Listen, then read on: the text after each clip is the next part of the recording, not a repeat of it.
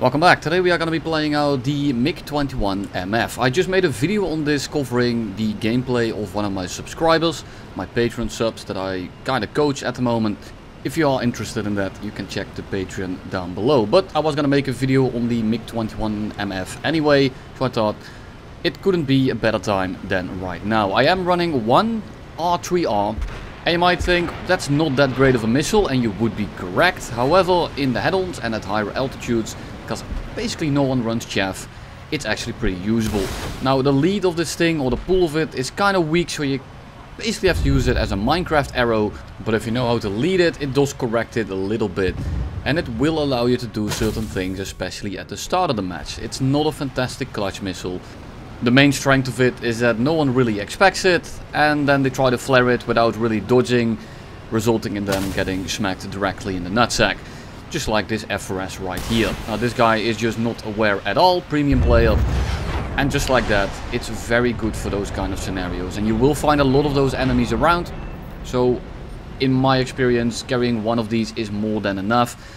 Carrying two of them, I think they are too gimmicky for that. But if you like the gimmick, if you like the ability to just slam people in the head-on, they're not bad. They are definitely usable. And a lot harder, quote-unquote, to defeat than the IR missiles, because people don't really know how to deal with them just yet. But the usability of an IR missile, just like this, is kind of undefeated at this BR, because a lot of guys just don't really look around. There's a lot of premium players around. Just like this FRS, and the first one that I shot, unfortunately he dropped a singular flare. So they are a little bit circumstantial. It's up to you. Personally, I prefer IR because I can just kind of come in, sling my missiles off and be gone. I don't really have to worry about radar, maintaining lock, have to worry about them going to the deck. Being in situations where I can shoot the missile, it's a lot easier to just run IR. Of course, radar has its uses, so I think that carrying one of them is definitely helpful. F104J doesn't have flares, just like that. It doesn't matter what he does, he's done. And that's the beauty of IR missiles. Of course, when people are paying attention, when they are looking at you, the missile essentially becomes useless. But considering 95% of the fighting happens on the deck regardless, you can't use your radar missile anyway, so it doesn't really matter. At the end of the day, you need to learn to aim this gun, because the missiles, they are good, and you will get kills with them, but when you get into situations where people are actually paying attention, you will need to lead the water pistol. But thanks to Real Shadow, it's actually filled with sulfuric acid again, and it will absolutely delete people when you do connect those shells. So we are in a little bit with a fight with an F5C. He's not really going for us, he's flying horizontally below us, which makes it very easy for us to just kind of loop on over. He's wasting a lot of energy here, and we are still going about 900, so that's more than sufficient, and we are directly on a 6. Now he just went head on with one of my friendlies, and I think that he got his wing shot off. I'm not entirely sure. Looks like he's limping quite badly. Looking at our friendly, take a check at the kill log, and it seems like this guy is completely dead. So I'm not going to be stealing this, I don't need to. I can just kind of push this guy into the ground. And that's exactly what we are going to do. We are going to go sit directly above him. He's probably going to try to dodge downwards. At least that was my intention. And at the end of the day, he turns out to kill himself all on his own. Works with me. Takes me less time and effort. So I can transition over to being gay again. We go for the Kafir. Kind of crit him. Not sure how badly damaged he is, but I don't really want him to go back to the airfield. So we are going to chase him back. He's not doing too hot. So we're gonna shoot again, hit him again, and yeah, that was before Real Shadow fix, and you can tell just how bad these guns really are. They did absolutely nothing. This is the only clip from before Real Shadow. Don't you worry about it. I'm gonna try to make Fear reenact 9/11 here, but before that he is gonna let his beast deep inside of him fight back. I just pull up, and I mean, he's grit, he's on fire, he's gonna do absolutely nothing other than commit a Saddam Hussein. So there is the other Kafir, and we don't have much fuel left, and I need to use my afterburner here to get all of my speed back. Because the Kafir is definitely one of those planes that I don't want to fight. It's a C7. It's not a Canard. It's not a Mirage. It's a Kafir C7, and that thing is basically us, but better in basically every regard. and I just reenacted a plane again. I can already feel the clip. Fantastic. But the Kafir C7 is tied up with another of my teammates, and there's another teammate coming in. And because we have more commitment than the average dad trying to go get milk after the baby has been born, we are gonna go fight the demon that is the Kafir C7. So we go head on, and I shoot at the average range at about 1.9. Except he's going much slower than I thought he was, so that gun was essentially out of range. We are then gonna go straight into the vertical, and this is a fight that I'm not really keen on winning on my own. But we are on very low fuel, he just took off and he's taking the absolute worst line possible, so we are just gonna pull directly into his loop. And then he gets blown apart by my teammate, and that's going to be kill number... yeah, you thought, I'm not doing that. He's dead, and we are gonna go straight back to the next match. Here we are on Sands of Sinai, pretty high altitude because we got fully down-tiered, and then this thing becomes a bit of a menace, really only countered by vehicles like the Gepard, or maybe a Roland, or maybe even an M247. Those are the kind of planes you really have to look out for, and there's of course a lot of enemy aircraft as well, but if you play it right, the only thing you really have to worry about in the sense of, oh shit, I might be dead in a 1v1, are planes like the MiG-19, planes like the MiG-21 SMT, but those are in your game, those are in your team. You don't really have to worry about them. Of course, when you get up tiered, you get the Kafirs and all the other the meta stuff, the MiG-23s, MLDs, and I don't know what else. Those planes are pretty rough, but at 10.3, especially in the down tier, you're really not gonna have to worry about too much, and you are gonna be walking everyone's shit. Now this is in small games. The issue where the MiG-21MF really starts showing its weaknesses is in the team fights, because you don't have the same power of the MiG-21 SMT. Sure, the SMT is slightly heavier, but the engine power is just so dominant that the acceleration almost makes up for the speed loss. This thing, you will sit at lower speeds a little bit longer, making you a lot more vulnerable. And even in a 1v1, the SMT, even though it's less maneuverable, it will give you a hell of a time just because it has so much power and just because it's gonna take you so long to actually build up your energy again. They can just extend away, energy trap you, and then you are dead. Sure, when the MiG-21 SMT just plays energy, plays it very slow, you're gonna have a rough time. In an actual straight up balls to the wall dogfight, you might actually end up winning because you just have a little bit more nose authority, but in general it's kind of rough. But again, the real plane that counters you, well, it's most likely going to be Gepard, just like that, speak of the devil.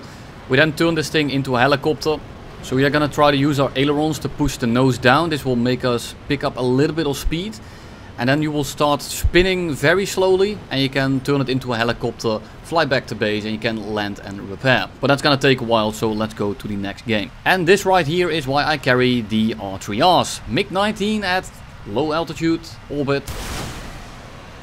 Dodge this. Kill number 1. Thank you very much for playing.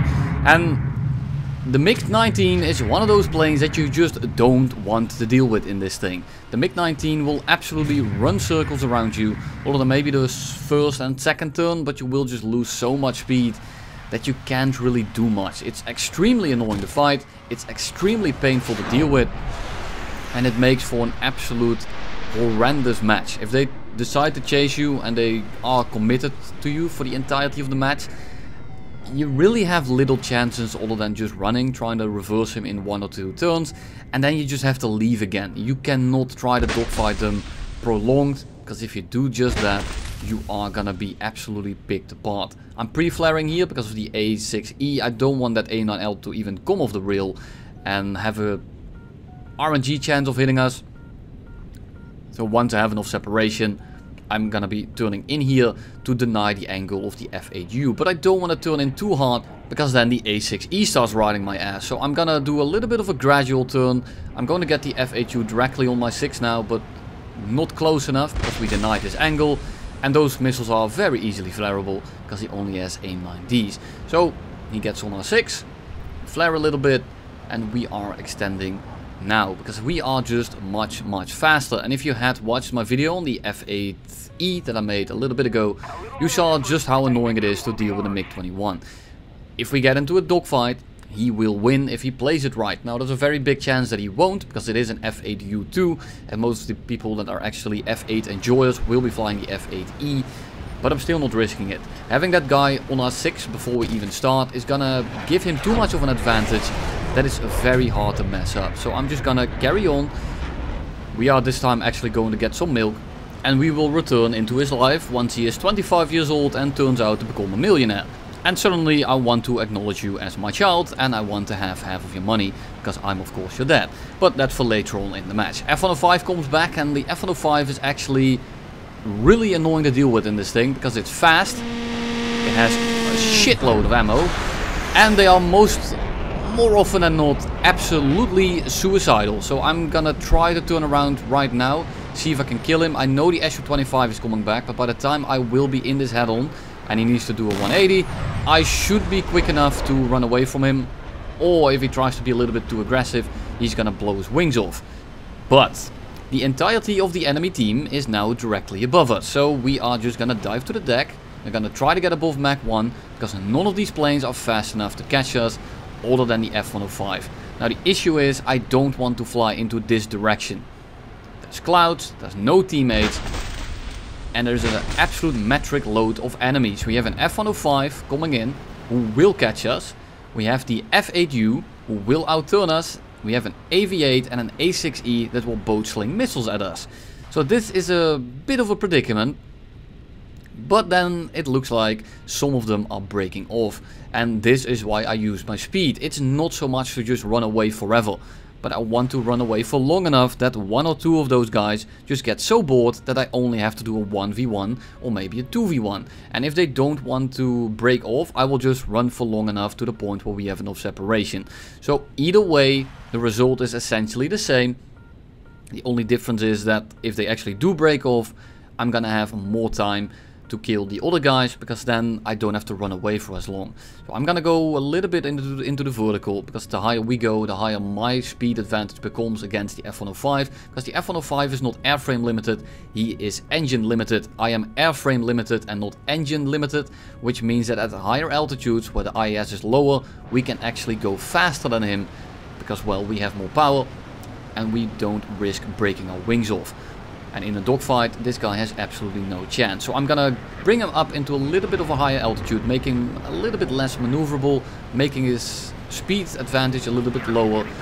And just like that, 1 or 2 turns, and we are instantly on 6. Now he can run away here, so that's why I'm priming the missile. I need to get this guy out of the match, because if he keeps doing this, I am going to lose, even though the F105 is not that great of a plane. But if you have an F105 in the enemy team, together with his teammates, it actually becomes pretty annoying to deal with, because he can just continuously boom and zoom onto you, and he will make my speed advantage basically nothing. He's going to nullify our speed advantage, making their maneuverability advantage actually useful, because the F105 will push me slow enough to the point where I will be caught and I will be dead very quickly. The A10 then gets absolutely dicked out of the air by an M247. Absolutely fantastic game design. Unfortunately for him, he does not know the helicopter technique and he ends up dying. But what do we do now? We are just gonna look for enemies as the rest of the enemy team is going RTB.